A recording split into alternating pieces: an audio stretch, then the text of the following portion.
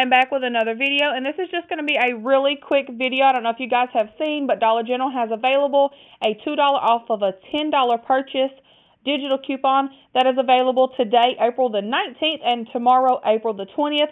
If you want to get out and do any deals with that $2 off of $10 purchase coupon, make sure that you go in and add it today, because generally when they have that 2 off of 10 out, it's only available to add to your account on the first day that it's available, and then you can use it up until the expiration date. So make sure that you get on there and add that coupon to your account if you want to use it, and get that done before the end of today. But I've got two different scenarios right here with all games. It's going to be all digital coupons that I have planned out. The first scenario I planned out is with the 26 count flings. They are on sale for $6.95. And then you could combine it with any of the other game products that are on sale for $3.95.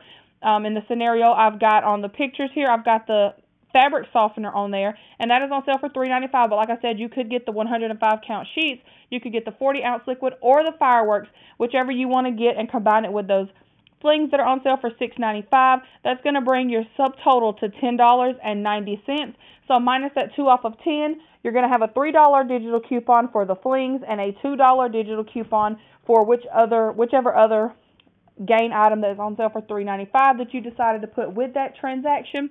And minus all of those coupons, it's going to come down to $3.90 plus tax, whatever your tax may be in your area.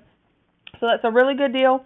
And then the other scenario I came up with is going to be any three of those items that are on sale for $3.95. And in the pictures here, I've got the 40 ounce liquid, the fireworks, and the fabric softener, or the 105 count sheets. Like I said, all of those are on sale for $3.95. All three of those items added up together adds up to $11.85 on the subtotal. And then you're going to have your 2 off of 10 digital, and then the $2 coupons on each of those items. And that's going to bring your subtotal down to $3.85 plus tax.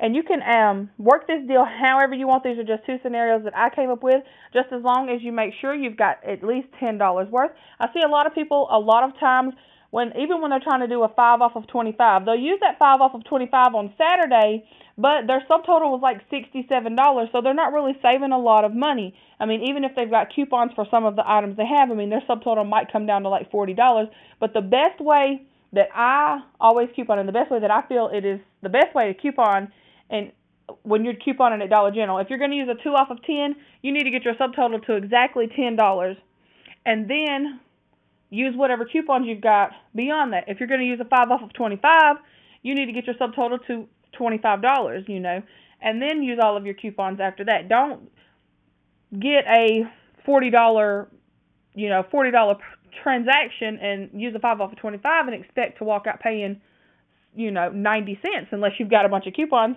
giving overage or coupons for all of the items that you're purchasing. But anyway, so those are the two scenarios that I came up that are all gain scenarios, and they are all digital coupon scenarios. So you guys go in, make sure you add those coupons to your account, and get out to your Dollar General and do you some couponing. And as always, thank you guys so much for watching. Like, comment, and subscribe, and I will see you guys in the next video.